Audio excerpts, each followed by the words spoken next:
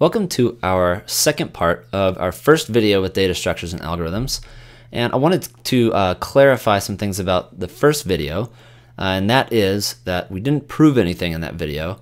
It was more conceptual. I wanted to just get the idea of big O across. Okay, so that was not a proof, and you can't use that the method that we used to kind of prove to ourselves that big O notation is what it is. Okay, you can't use that to prove it, and we're not going to prove big O notation itself. You can do that on your own. But what we are going to do is we're going to use big O notation to prove something else. Okay, so we have a function here, and we want to prove that it is big O n squared.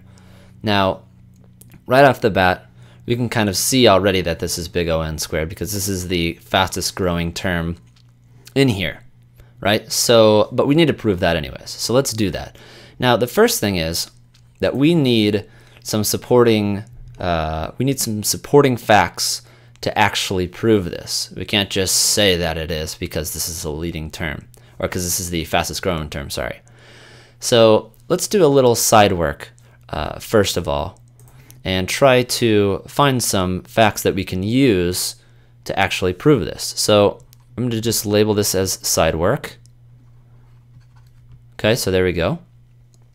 And this is not our proof. Okay, so let's just work on our own here. So let's use the definition and plug this stuff into the definition of big O notation. So we have 6n squared minus 25n plus 30.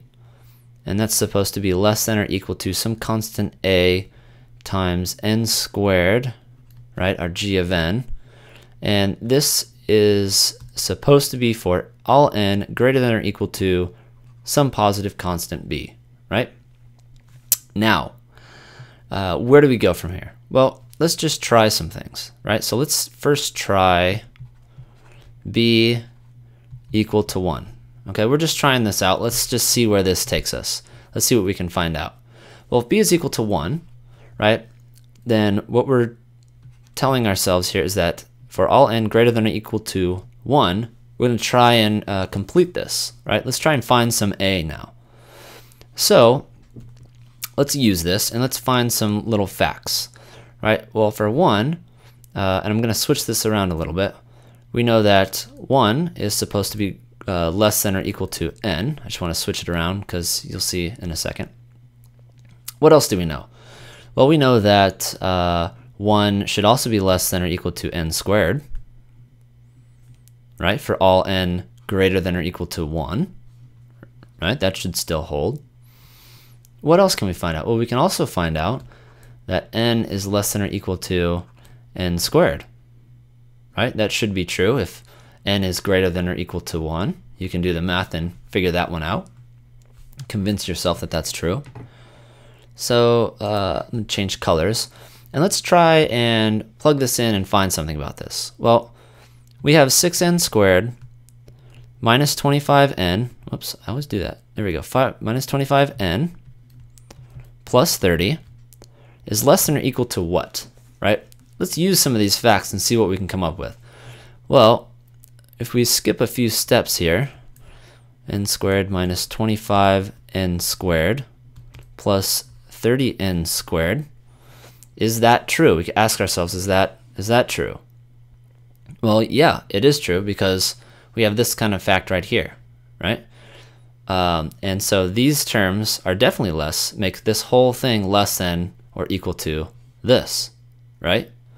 So if we take this a step further, let's combine these. Well, we found that this is actually 11n squared, right? So look at what we have here, right? We have that this is for all n greater than or equal to 1. So we have this 6n squared minus 25n plus 30 is less than or equal to 11n squared for all n greater than or equal to 1. So this looks like our definition, right?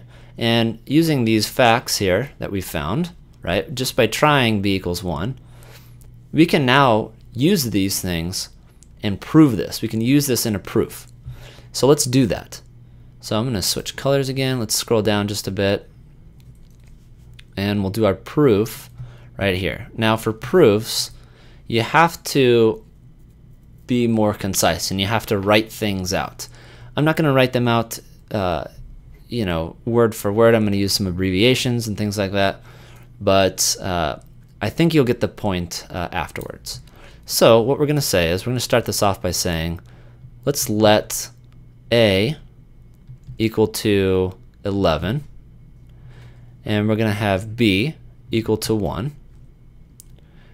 And actually we won't even write and, not here. We're going to say that both, I'm going to skip some stuff. They're both positive, thank you, I can spell, constants. Right? Both are positive constants. Okay? So, what do we do next? Well, the next thing would be to say that if n is going to be greater than or equal to b, which is 1 in our case, then we know a few things, right? Then 1 is less than or equal to n squared, like we told ourselves up there. And also, n is less than or equal to n squared. So what can we do with this, right? Well, then we can say, we'll say then the following, wow, that's not it. So then the following, we'll say inequality holds. Okay, sorry, let's scroll down a bit more. And I'll change color so it can stand out. So we'll write out our equation that we had up here to show it. So minus 25n plus 30 is less than or equal to 6n squared minus 25n squared plus 30, which is less than or equal to 11n squared. And this is going to be for all n greater than or equal to 1 because of this fact, okay? Because of these facts up here, right? Okay, so let's keep going. We have to kind of finish this up a little bit to be a little bit more formal, okay? You can kind of figure out that. And so we're going to say, we'll say, thus we have, there we go. And I'm going to actually write this in to make it look more like the definition, which is 6n squared minus 25n plus 30 is less than or equal to 11n squared for all n greater than or equal to 1. Right? Now we have our definition there. And we can finally say, right, we'll say something like, therefore, you can be fancy if you want, therefore,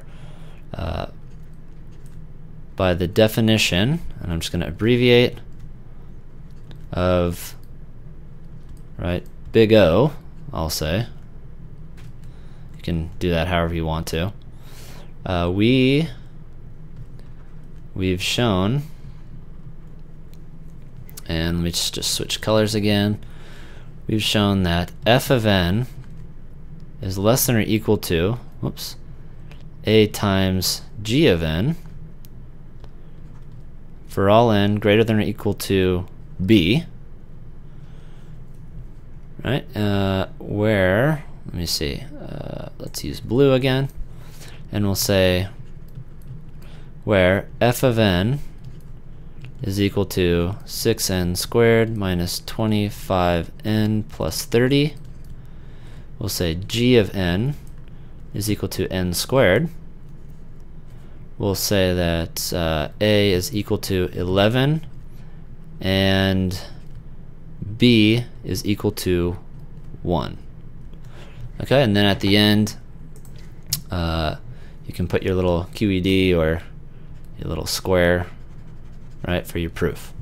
I can't fit it all on one screen, but now you can kind of see one of the ways to use big O notation, right? Use it to prove something else, right? To prove that some other thing is big O, right? So there we go.